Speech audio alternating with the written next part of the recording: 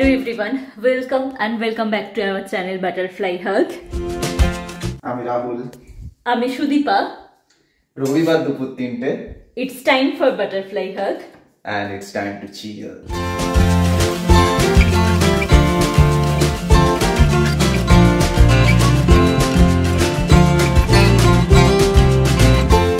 আজকে আমাদের এখন এখানে বানানো হচ্ছে নো অয়েল পাস্তা, মানে এখন আমরা একটু হেলদি খাবার দাবার শুরু করেছি, কারণ অনেক দিন ধরে খুব বাইরে খাওয়া টাওয়া হচ্ছিল, তারপর বন্ধুরা আসছিল, এইসব হচ্ছিল, ওই জন্য ভাবলাম যে একটু এবার হেলদি ইটিংটা ব্যাক টু নর্মালে অ্যাকচুয়ালি ফেরা উচিত। তো এখন টিটো রান্না করছে। হ্যাঁ, আজকে অফিসটা তাড়াতাড়ি শেষ হয়ে গেছে। এখানে আর একটা ভালো ব্যাপার যে হচ্ছে, পোল্যান্ডে অফিস টাইম হচ্ছে, মানে ইউরোপে অফিস টাইম হচ্ছে 8 আওয়ার্স, ইন্ডিয়াতে যেটা ছিল 9 ঘন্টা, তো 1 ঘন্টা আমাদের এক্সট্রা বেঁচে যায়, সেটা একটা প্লাস পয়েন্ট। আর আমি কোনোদিনই অফিস টাইম বেশি এক্সটেন্ড করি না, মানে যতক্ষণ অফিসের টাইম সেই টাইমটুকুই আমি অফিসের কাজ করি। এটা একটা যদিও সিক্রেট, মানে যদি আমার ম্যানেজারও আবার এই ভিডিওগুলো দেখে, ম্যানেজার নয় আমরা বলি লিড, তো কিন্তু আমার ম্যানেজার বা লিড খুবই কুল মানুষ, তো কোনো অসুবিধা কিছু নেই। তো আর আবার পোল্যান্ডের অ্যাকচুয়ালি মানে এটা নর্মালি পোল্যান্ড রুলস যে অফিস আওয়ার্সের বাইরে সাধারণত কলিগসরা মানে ফোন করে না, বা মানে করা হচ্ছে খুব, মানে ওরা একটা খুব ইলিগাল বা এরকম মানে খুব ল প্রেফার করে, যে মানে ল ইজ ল, যে তোমার যতটা অফিস আওয়ার্স সাপোজ 8 to 5, তো তার মধ্যেই তোমার যা কাজ করা, যা কথা বলার সমস্ত কিছু বলে নাও, মানে আফটার 5 মানে যখন লগ আউট করে যায় তারপরে আর কেউ ফোন করে না। মানে কেউ যদি কমপ্লেন করে দেয় তো মানে এগেনস্টে হয়তো লিগ্যাল অ্যাকশন নেওয়া যেতে পারে, এরকম ব্যাপার আর কি। তো আমার ম্যানেজার বা লিডের কথা বলতে মনে পড়লো, তো আগের দিন আমার ম্যানেজারের সাথে কথা হচ্ছে, তো ম্যানেজারের ছোট্ট মেয়েটাও আবার সেই ভিডিও কলের মধ্যে চলে এসেছে। তুই আমাকে দেখে সে চিনতে পেরেছে, যে সে বলছে ও you are the one who say it's time to চিল। তো এইভাবে আমরা মানে অ্যাটলিস্ট অনেকজনের কাছাকাছি পৌঁছাতে পারছি, এটা একটা বড় পাওয়া। তো এই নো অয়েল পাস্তাতে যেগুলো আমরা বানাবো হচ্ছে, যে যত রকম তোমাদের সবজি ইচ্ছা সেগুলো সবই দিতে পারো। আমরা দিচ্ছি ব্রোকলি, মাশরুম একটা আছে ঘরে, মাশরুমটা দেবো, পেঁয়াজ আছে, গাজর, ক্যাপসিকাম, আর এখানে খুব সুন্দর বেবি স্পিনাচ পাওয়া যায়, বেবি স্পিনাচ নিয়ে এসেছি সেইগুলো।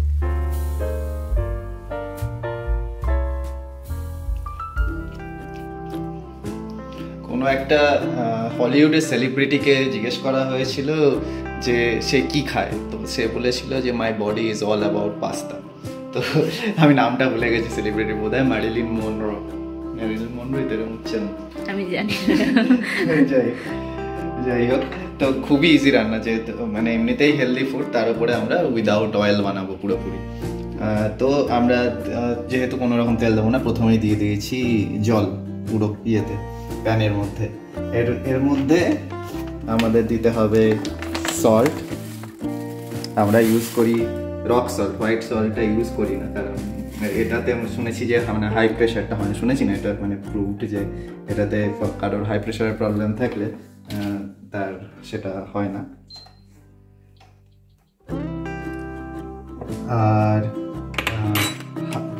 আর দিয়ে দেবো গোলমরিচ,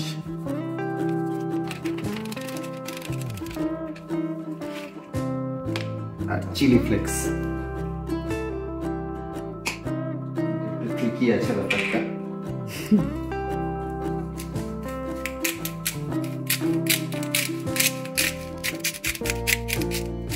দিয়ে নিয়ে সবজিগুলো জাস্ট জলের মধ্যে ডুবিয়ে দিতে হবে। আমি প্রথমে গাজর দিয়ে দিলাম, তারপরে পেঁয়াজ। সবচেয়ে ভালো ব্যাপারটা যায় যে এরকম কালারফুল জিনিসগুলো হয়, মানে গ্রিন, অরেঞ্জ, হোয়াইট আছে, তারপরে তোমার বেল পেপারের কালার আছে।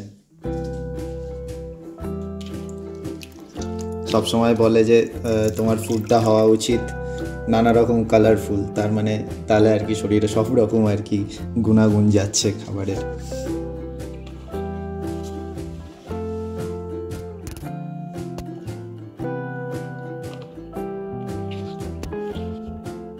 পাস্তাটা যে কোনো পাস্তায় দেওয়া যেতে পারে, স্প্যাগেটি দেওয়া যেতে পারে, আমরা স্প্যাগেটিও দিই। আজকে আমরা পেনেটাই দেবো। আমার তো পার্সোনালি পেনেটা বেশি ভালো লাগে, সুদীপার আবার পার্সোনালি স্প্যাগেটিটা বেশি ভালো লাগে,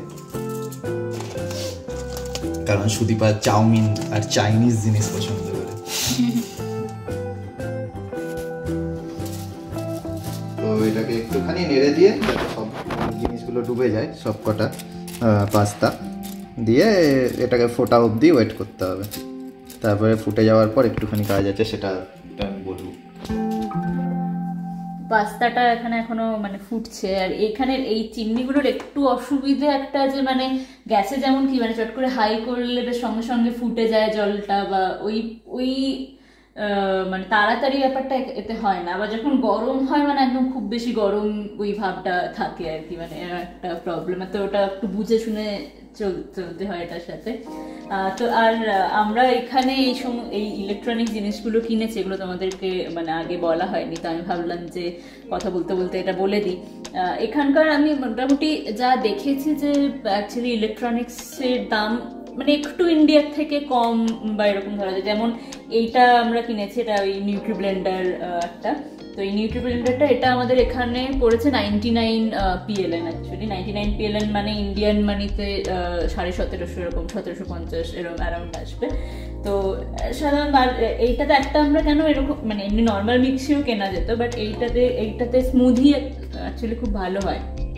তার আমরা এখানে যেহেতু ফলের দাম খুব কম, মানে আপেল টাপেল খুবই সস্তা, মানে যেগুলো একদম ভালো আপেল, যেটা তোমার সাধারণত মানে ইন্ডিয়াতে 120-150 এরকম কেজি হিসেবে বিক্রি হয়, সেটা এইখানে 70-80 এরকম কেজি হিসেবে বিক্রি হয়। মানে খুবই ভালো আপেল পাওয়া যায় এখানে, আর কম দামে পাওয়া যায়। তো স্মুদিটা ওই জন্য আমরা প্রায়ই মানে ব্রেকফাস্ট হিসেবে খাই। তো এইটাতে স্মুদি অ্যাকচুয়ালি খুব ভালো ব্লেন্ড হয়, তো ওই জন্য এটা আর ইজি টু হ্যান্ডেল অবভিয়াসলি, মানে কোনো স্পিল করার চান্সেসটা থাকে না, যার জন্য। আর কারণ এইখানে যেহেতু একদম পুরো ঘরটা তোমরা যখন আগের ব্লগে দেখেছিলে পুরো সাদা, তো হঠাৎ করে যদি ওই অনেক সময় হয় না একটা মানে একটা হয় যে কি বলে এটা, ব্লেন্ডারের ওপরের ওই ঢাকনাটা খুলে ছড়িয়ে যায়, তো এখানে ছড়িয়ে গেলে ওটা মানে খুব বেশি প্রচুর ফাইন পড়ে যাবে অ্যাকচুয়ালি। মানে যখন আমরা হয়তো যে ঘরটা ছাড়বো মানে অ্যারাউন্ড 60-70,000 ফাইন দিতে হয় ক্লিন করার জন্য, বা এরকম টাইপ হয়। তো ওই জন্য এইটা অনেক বেশি সেফ। আর এইটাও কিনেছি, এইটাও হচ্ছে 99 PLN, এটা 1750 এরকমই দাম পড়েছে। তো এটা বেশ আমার মানে দেখে জিনিসটা খুব সুন্দর লেগেছিল, এরকম সুন্দর একটা নীল লাইট জ্বলে নিচটায়। তো মোটামুটি ইলেকট্রনিক্স জিনিসগুলো মানে খুবই সস্তা অ্যাকচুয়ালি। আর ফোন টোনও দেখেছি মানে ইন্ডিয়ান প্রাইসের সাথে কম্পেয়ার করেছি, অনেক সস্তা। এর সাথে আমরা একটা আয়রন কিনেছিলাম, আয়রনটা 69 জুয়ারটি পড়েছিল। তো 69টা একটু কনভার্ট করে নিতে হবে কত আমার এক্স্যাক্টলি এখন মনে নেই। তো এই আমি এটা একটু কমিয়ে দিই। এই দেখো এখানে এটাই বলছিলাম যে আমি কমালাম, কিন্তু স্পিডটা মানে ওই ফ্লেমটা ওই হাই থাকে, মানে এটা আসতে খুব অনেকটা টাইম লাগে, মানে আবার ব্যাপারটা অ্যাকচুয়ালি কমে যেতে। তো এটা একটু বুঝে শুনে করতে হয় আর কি, যেহেতু এটা ইলেকট্রনিক্স স্টোভ, ওটার জন্য একটু প্রবলেম হয়। চলো পাস্তাটা হোক।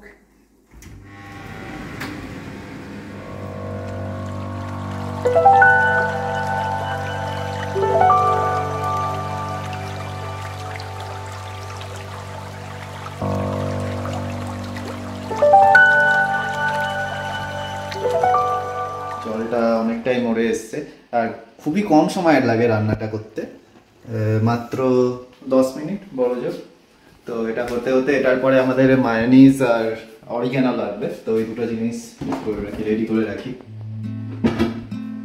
মায়োনিজ এখানে দু রকম মায়োনিজ পাওয়া যায়, একটা মানে টোটালি ভেজ মায়োনিজ, এটা মানে ভিগান মায়োনিজ আর কি, আর একটা হচ্ছে এগ থাকে, যেটা আমরা ভিগানটা কিনি কারণ ওই যে শনিবার বৃহস্পতিবার এইসব ব্যাপার থাকে, তো সুবিধা হয়।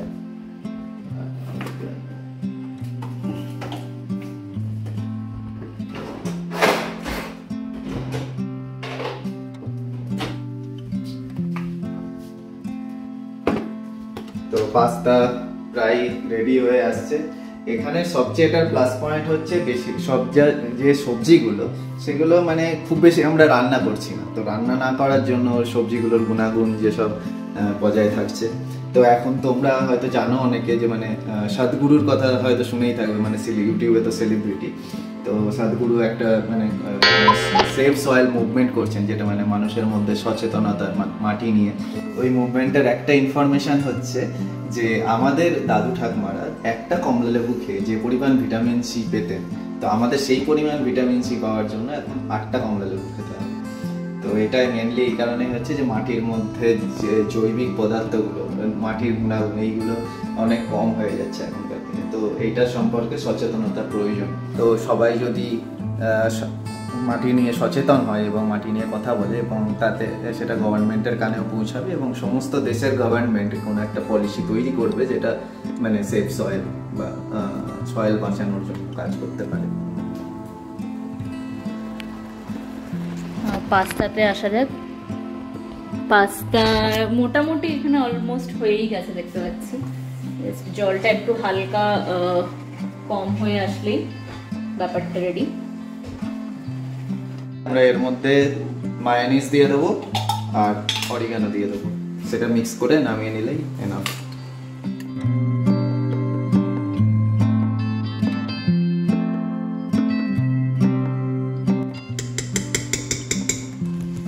তোমরা হয়তো অনেকে আবার এটা ভাবতে পারো যে হেলদি কিন্তু মায়োনিজ অ্যাড করছি। মায়োনিজ মানে যদি আমরা মডারেশনে খাই, মানে কোনো কিছুই অ্যাকচুয়ালি কোনো কিছুই খাওয়া তো কখনোই মানে বারণ থাকে না, সমস্ত কিছুই মডারেশনে খেলে সব কিছুই খাওয়া যায় অ্যাকচুয়ালি। মায়োনিজ না অ্যাড করে যে কোনো ধরনের যদি পেস্তো পাস্তা সস বা ওই টমেটো সস, যে পাস্তার যে অ্যাকচুয়ালি সস পাওয়া যায় সেগুলো বা বাড়িতে বানানো থাকলে সেগুলোও অ্যাড করতে পারো। মায়োনিজ হচ্ছে মানে খুব ইজি ওয়েতে এটা বানানো যায়, আর মানে তাড়াতাড়ি হয়েও যায়, সেই জন্যই মায়োনিজ আর অরিগানো লাস্টে আমরা অ্যাড করে দিই।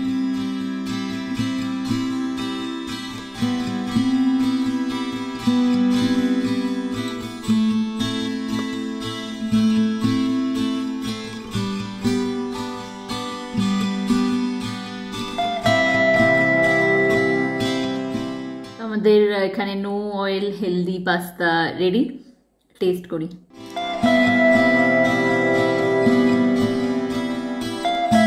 তো এটা একটা চটজলদি ডিনার বা ব্রেকফাস্ট বা যখন খুশি এটা খাওয়া যেতে পারে। একটা রেসিপি শেয়ার করলাম তোমাদের সাথে, কারণ আমাদের অনেকেরই অফিস আওয়ার্সের পরে বা এমনি সারাদিন মানে খাটনির পরে রাত্রেবেলা খাবারটা বানাতে মানে একটু লেজিই লাগে। তো ওই জন্য ভাবলাম যে এরকম একটা চটজলদি রেসিপি শেয়ার করি, তাহলে তোমাদের সুবিধা হবে। আর অবভিয়াসলি আমরা তো মানে এরকম কিরম ধরনের খাবার খাই সেটাও তোমাদের সাথে দেখানো হলো। আর তো চলো, আর আমরা একটা মানে খুব ভালো জায়গায় ঘুরতে যাচ্ছি, মানে আমার অ্যাকচুয়ালি মানে ড্রিম কান্ট্রি, ড্রিম সিটি। তো সেটা তোমরা কমেন্টে লিখে জানাতে পারো যে মানে গেস করতে পারো কোথায় যেতে চলেছি। তো ভিডিওটা ভালো লেগে থাকলে লাইক করো, কমেন্ট করো, আর বাটারফ্লাই সাবস্ক্রাইব করতে ভুলো না। তো চলো, দেখা হবে আবার একটা নেক্সট দারুণ ধামাকাদার ব্লগের সাথে। Till then, keep setting fire.